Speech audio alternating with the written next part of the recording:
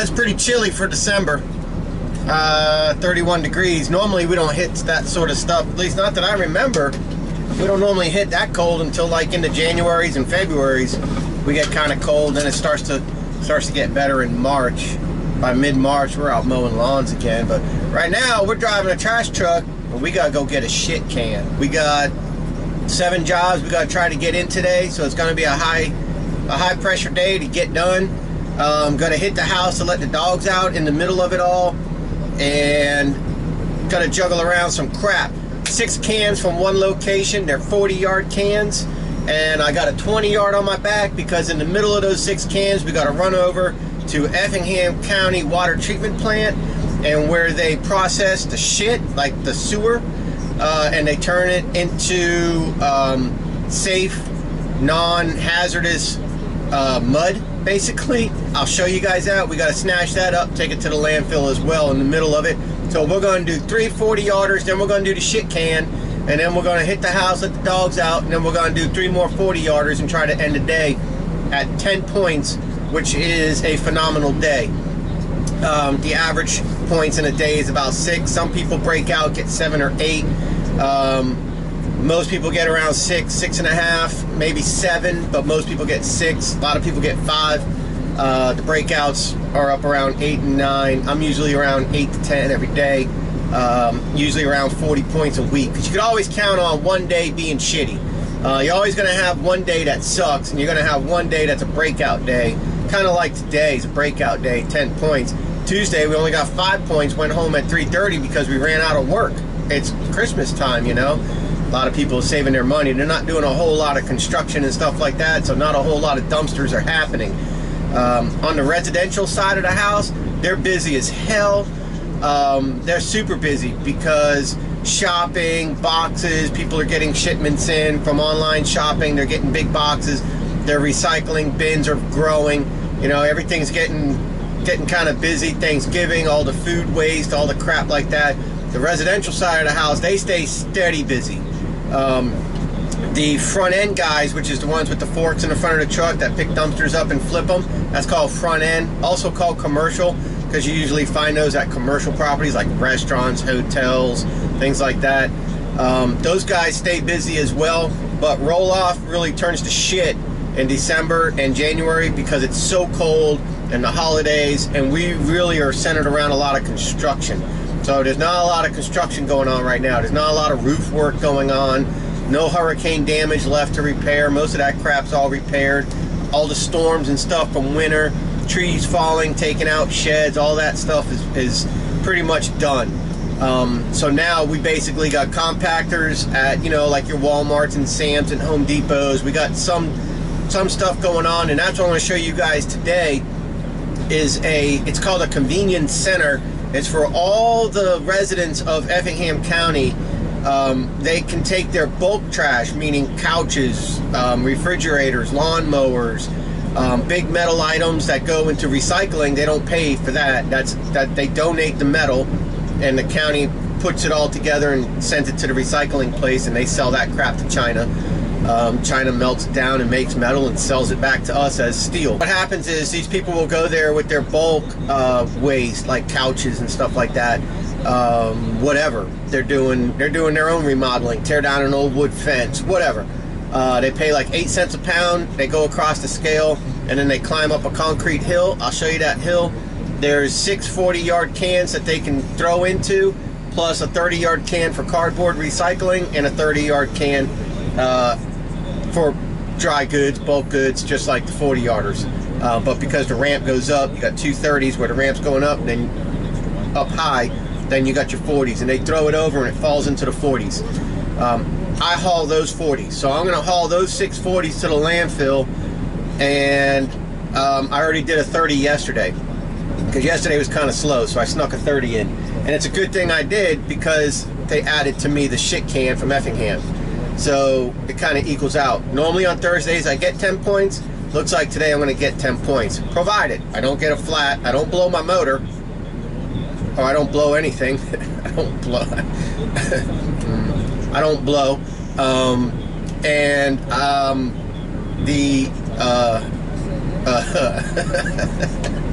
Let's just go to work. All right, the sun came up. We should be able to shoot some video now. Driving up to this place up in Effingham. So let's go ahead. Let's get out of the landfill, and we'll go ahead and do some time lapse heading on up to the Effingham County Convenience Center.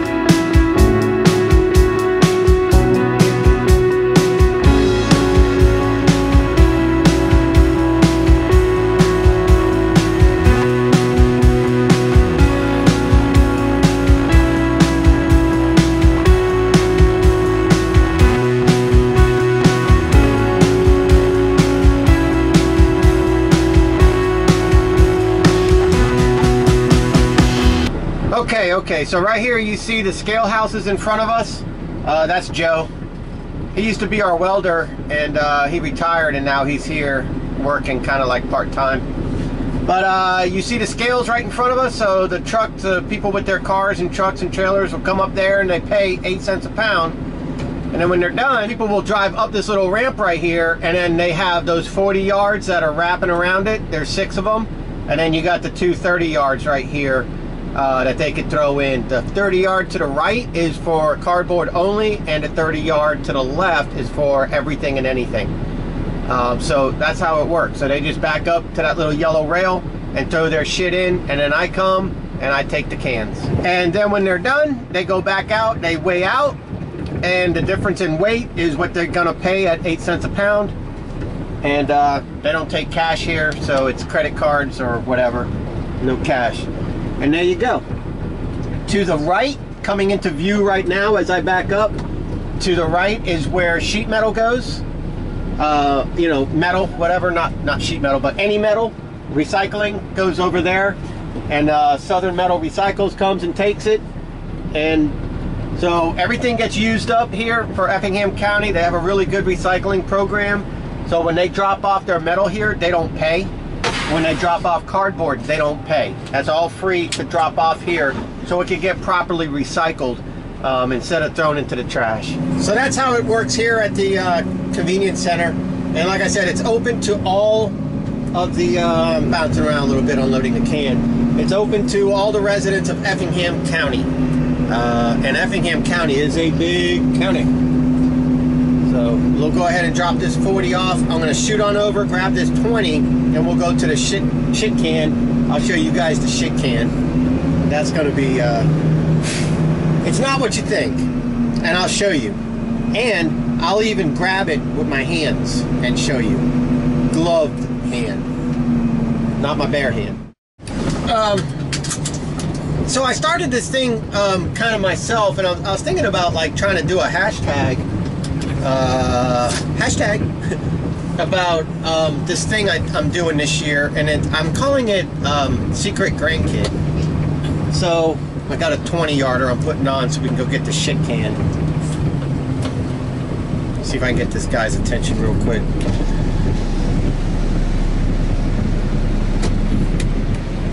Hey Joe, I'm gonna go get the shit can for the county, and then I'll be back to do some more 40s.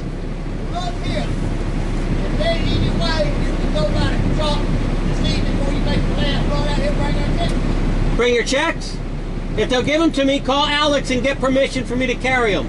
Let me make sure you want. Well, I'll let you know when you come back. Yeah, I'll be back at 4, but I'm gonna go do the shit can for the county. Yeah, as long as you clear it with Alex or Jeff, they'll give it to me.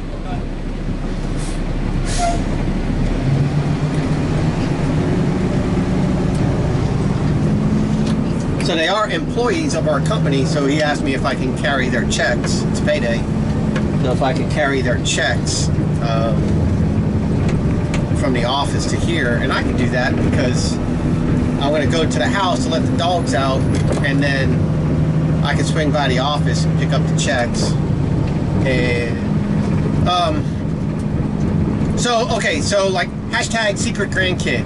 So there's this old man that I noticed who sits at a diner where I sometimes will stop and get breakfast if I'm having a good week or I just feel like eating breakfast. I go to a diner and there's this old man who always sits underneath a TV at the diner and he's always alone.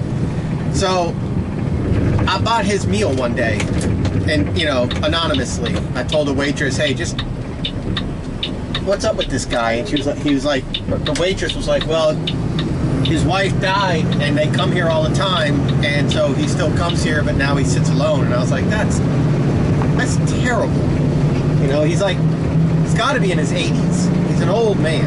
I mean, he's really an old man. And you know, it really touched me because, you know, you go your whole life and you have a partner and then you're alone. And it's like, how cruel is that? And not only are you alone, but you're alone in public where nobody else is alone. So you're alone, but everybody else has somebody. And doesn't that just drive the stake even deeper into your own heart, you know? So, you know, if you're that guy, like, just damn all. And I don't know, you know, but he's just so humble. He just sits there and he has his little toast and he has his little coffee and he sits underneath the TV. And, you know, everybody sees him alone. And so I bought his meal that day, and the waitress was like, you know, that's going to mean so much to him. So I bought his meal, and I paid the tip, and I kept it anonymous. About 2 weeks later, 2 or 3 weeks later, now going back to last week, I went there, and there's that gentleman. He's there by himself, having his toast and coffee, sitting in the same table and chair that he sat in with his wife. And so he left and he didn't pay.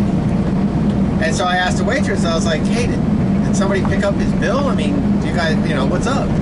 And she was like, no, he'll be back for lunch and then that's when he'll pay for both. He'll eat breakfast and lunch here most days. And I was like, really? And I was like, well, how about this? So I put $40 down and I said, put this in a can and draw for that for the rest of the month. Get him to Christmas. Tell him his meals have been paid for. And if that's not enough, I'll be back and I'll give you some more money. But I need you to take your tip out of it as well and charge him accordingly for his breakfast and his lunch. And I'll be back to top it off. But don't you dare charge him a penny all the way through Christmas. And so, I don't know, when I left there it felt good because he's like, you know, I didn't have a relationship with my grandfather. We moved from the Northeast to South Florida before I turned 8 years old. And I didn't go back up to where my grandfather lived, except in the summers. And even then, my uncle, you know, I would go to my uncle would take me to his old condo. He lived in an old, like, apartment, old people's apartment. You know, we would go and visit for 4 or 5 hours for the 2 weeks or whatever that I'd be up and visiting my grandma. I would live at my grandma's, and you know, I would stay a few days at the Winchells, and I'd stay, you know, maybe a few days or over the weekend at my uncle's camper, and then I'd stay, you know, a few days or a week or a weekend, whatever, at my other uncle's house, and then, you know, and my older uncle would take me to my grandfather's and we would spend maybe 2 or 3 hours there, and my grandfather would be watching WWF, World Wrestling Federation. He'd be watching that, you know, that was back when like the Hulk and all that were in their prime. So, you know, that was the relationship I had with my grandfather. I never did grandfather-grandson things. That kind of, you know, that kind of sucks. So, I don't know, maybe this is a way for me, and I didn't think about it at the time, but maybe this is a way for me to feel close to a grandfather, maybe, you know, but without making that, you know, without putting that guy on the spot. So, that's why I'm keeping it anonymous. Alright, so if you live in Effingham County, and you flush the toilet, this is where your water goes. It's kind of gross in theory. But inside these big old tubs, these big old tanks, is all the shit water. All your black water, it's called. and they process it here. And I can't show you all that. I'm not gonna show you that, but I just want you to see, this is the processing facility for all your shit, all your poopy poop. Okay, it gets chemically treated, neutralized, and all that. And I'll show you the end result of a safe product that we can transport and dump in the landfill. All right, so here's the shit can, and this is processed shit, processed wastewater. So it comes out here, falls in, and they move the can around with that back and forth to fill it up. But you see, and it doesn't smell, you know. And it's gross in theory, but it's not like what you think. It's not like an RV and, you know, a camper or whatever, and you just open the shit valve and drain it into a can. It's treated.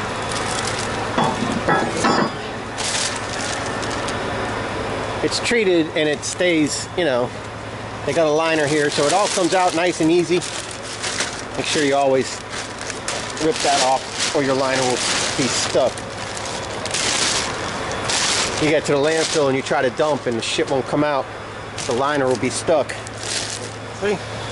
The whole big giant can of shit. Oh, that's fine.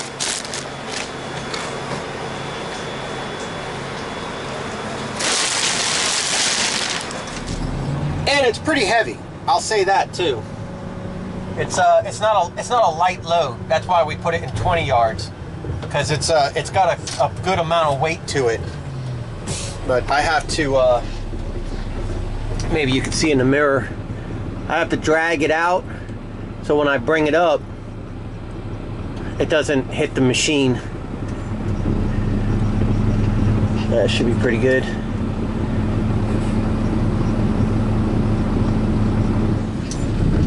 Do I like my job? I like this job because every day it's something different, even though every day it's the same thing. You know, I'm always hauling the same cans, or the same, you know, the same job is to haul cans, and you know, you go to the landfill, and so, you know, every day you're doing the same thing, but you're not going to the same places, you're not dealing with the same stuff, you're meeting new people all the time.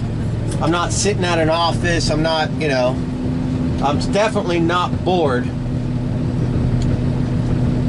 So now that the can is free of the machine, I will let off my brake and I'm going to let the can back my truck up so it doesn't fall off the slab. Looks like we're going to be heavy. We might do a wheelie today. Let me show you guys.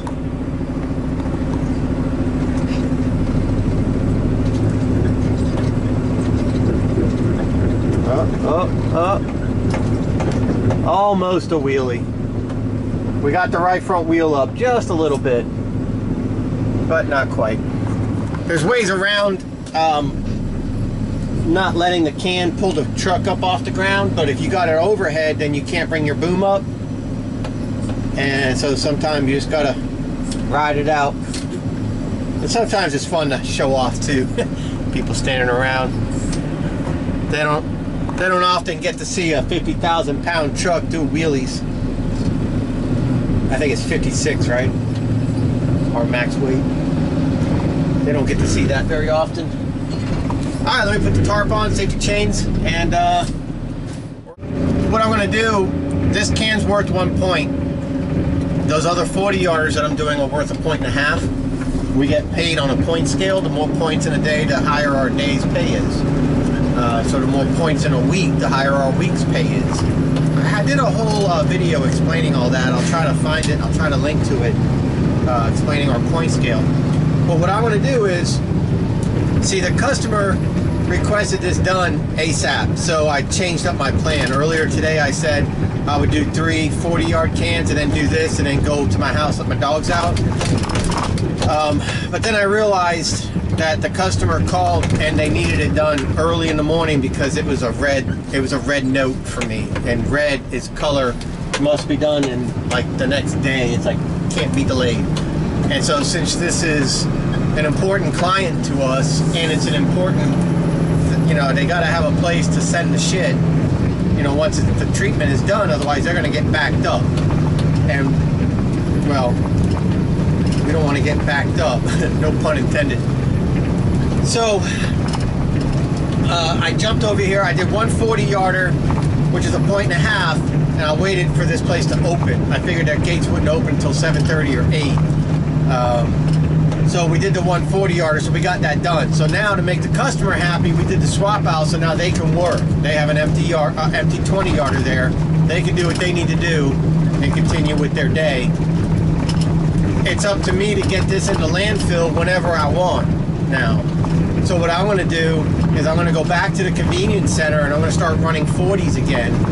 And then I'll just leave this on the ground there, and nobody's going to put anything in it. The guys, Joe and all them, they won't, you know, nobody's going to add to the weight. And I don't think they pay by the weight anyways. I think this place just pays by the load, by the run, you know. So, the runs, shit can, backed up. Well, I tell you what, huh? So anyways, I'll just drop this on the ground, and we'll start running 40s to try to get some points under us, try to get, you know, try to get our day going.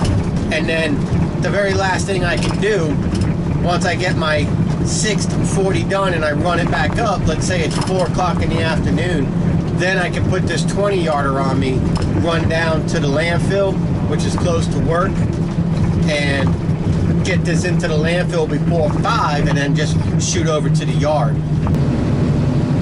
Planning it out, maximize my day. I'm going to get all the points I can as fast as I can, because I'm Dan the man, and then I'm going to put this can on my back, which is wickety whack, and I'm going to get that last point for this by 5 o'clock. If not, no problem, it can sit on my truck overnight, no fright. I'll get the point in the morning, and that'll just start me off tomorrow with a point when the landfill opens at 6 a.m. So I'm either going to get 9 points today or 10 points today, but the customer's happy, and sometimes that's more important than, you know, caring, you know, like this screws me up, if that makes any sense. Having to stop running them 40s, I could have been at the landfill right now with my second 40 and already be working on 3 points for the day, and it's not even 9 o'clock. So this screws me up. So I got a 1.5 points at 9 o'clock. But you can't always just be thinking about yourself and your points. You got to think about your boss, the company, and the client. And so the client's happy. That guarantees me more work for next time, because if we lose clients, we lose work. So the client's happy, I'll be happy. It's up to me now to figure out how to maximize my day. And that's what I'm going to do by leaving the can on the ground here, run 40s. And then so that's what we'll do. So I'll be back at lunch. We'll figure it out. I forgot to include the part about the old man that I'm paying for his meal. It's breakfast and lunch I'm paying for. So I told the waitress he's not to pay for anything, including a tip, for the rest of the month, or at least up to Christmas. And then that I would be back to check on it. And I was like, here's 40 bucks. Is that, you know, how close is that going to get? And she's like, that's plenty. He doesn't eat much. So I don't think that's enough. And I don't want her to lose money. So what I'll probably do tomorrow, maybe. I'm not going to have time today. Maybe tomorrow I'll swing by there, or maybe Saturday I'll go have breakfast and leave her another 40. And then that'll be it. Little landfill operations for you. Lots of birdies. They eat well here. Definitely will not find a skinny seagull. We also have bald eagles that hang out here.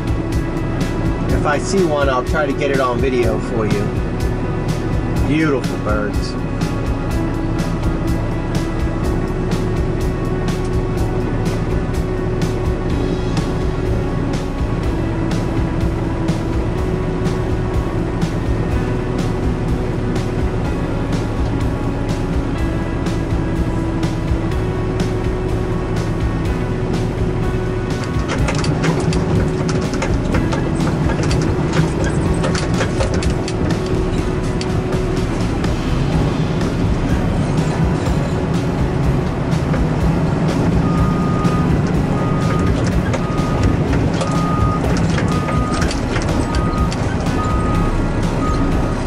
right there is going to be a new cell where we're going to start dumping. They put multiple layers of liners down so nothing bleeds into our water table.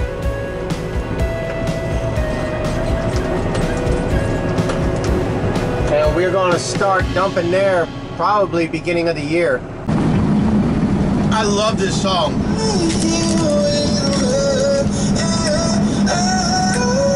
I like you better when I'm in you.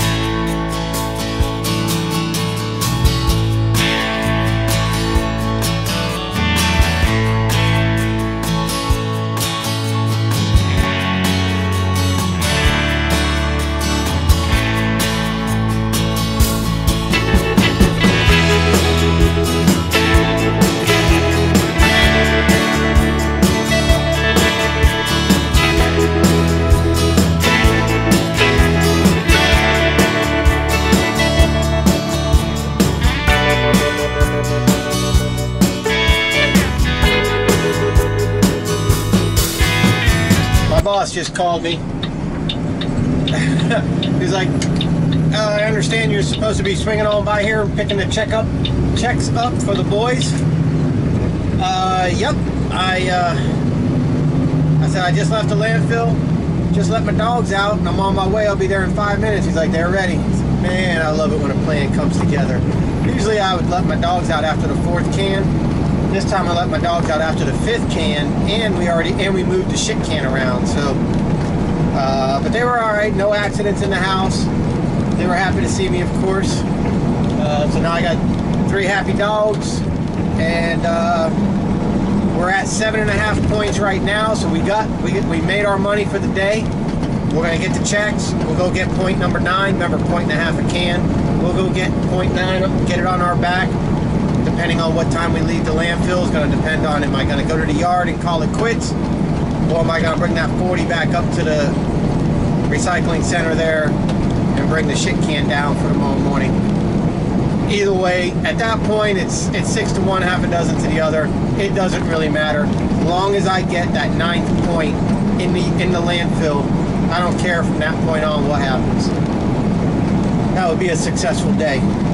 Alright guys, we did it, we're done. And I'm gonna call it quits here. It's 4:20. Close.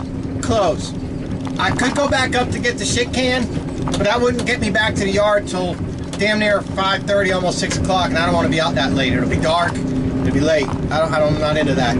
By the time I take a shower, relax, it'll be time to go to sleep. You know what I mean? That ain't no life. So I'm gonna call it quits. I'm gonna leave this 40 on my back, meaning on my truck, on the back of my truck, we say on my back. I'm gonna leave this empty 40 on my back. First thing in the morning, I'll shoot up there. I got the key, put this 40 in place. They close in 30 minutes or 20 minutes anyways, 10 minutes, 4:30 I think, or 5, I don't know. They don't need this can. And so in the morning, I'll swap it out, bring the shit can down, and I'll start my day by 6:30, 6:45 in the morning. I'll have 1 point accomplished already. And go on about my day, so whatever they were going to give me. So that's it. That's a roll-off day for me. For Dan, that's a Dan roll-off day. Rolling with Dan. Rolling. Tell me about the business.